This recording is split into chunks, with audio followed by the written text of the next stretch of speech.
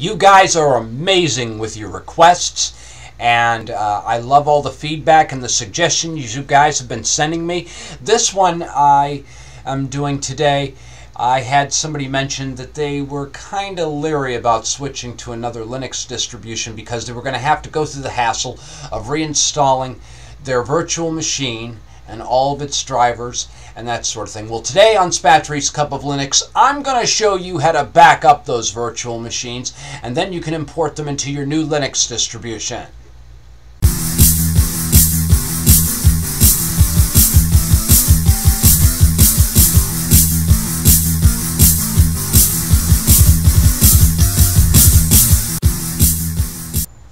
Okay, let's begin. You are going to be amazed when you see just how easy this is.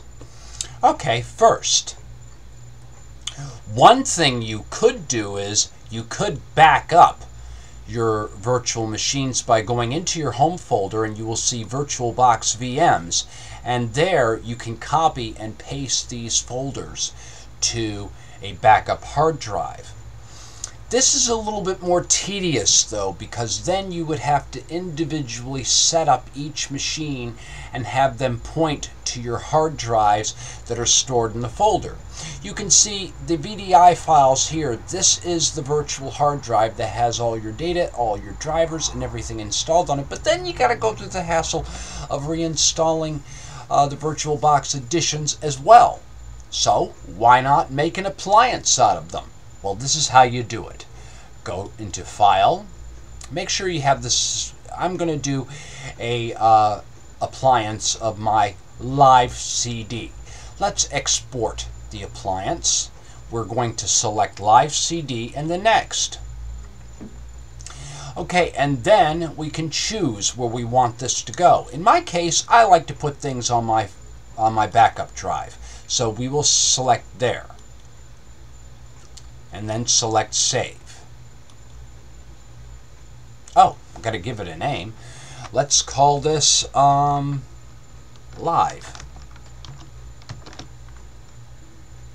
And then save it. Okay, and so it will make Media Backup Live.ova. And then select Next. And you can change, here you can change additional configuration values of the selected virtual machine. You can modify most of the properties shown by double-clicking the items. I am going to leave everything just as it is. And then export. Now, take note of what I have here. This is a live CD with Linux 2.6, 2048 megs of RAM, and it has VTX and AMDV acceleration. It has 3D acceleration enabled and 128 megs of RAM. I want you to see this, because wait till you see what happens when I delete this one. I'm just going to delete this right now. I'm going to remove it. And not only am I going to remove it, I'm going to delete all files, because for this, I just want to show you that you can import your appliance back. So let's go ahead and do that. Let me just double check and make sure it's in my backup drive. Here it is, my live OVA file. Okay, this file isn't very large because it doesn't have a hard drive on it, and that's why I'm using it in this example, because I wanted to make this nice and quick for you. But it will take longer to back up if you've got a 20 or 40 gig drive that is being copied to your backup. Alright, so we will go File and then Import Appliance. We will select Choose, and then we will move to our backup folder where live OVA is stored, and then Open. Then we will select Next. We will leave all the options as is, and then select Import.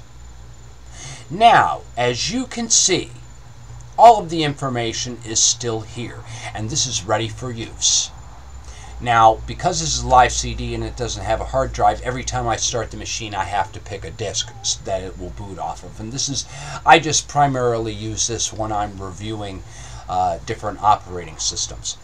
But you can see this is really simple. Another pointer that I want to mention is when you decide to export an appliance, you might want to consider using this very same version of VirtualBox. In my case, if I go into About VirtualBox, you will see down here that I'm using 4.1.4 revision 74.291. So what you will want to do is, when you're switching to the next operating system, download this version and run it, and then you should be able to import your appliance and use it quite easily. I hope this was useful to you. If you thought this was useful to you, please hit the like and subscribe buttons. Also, hit me up on Facebook. Tell your friends. Help me build this channel, and I'll keep these videos coming out to you. Thanks for watching.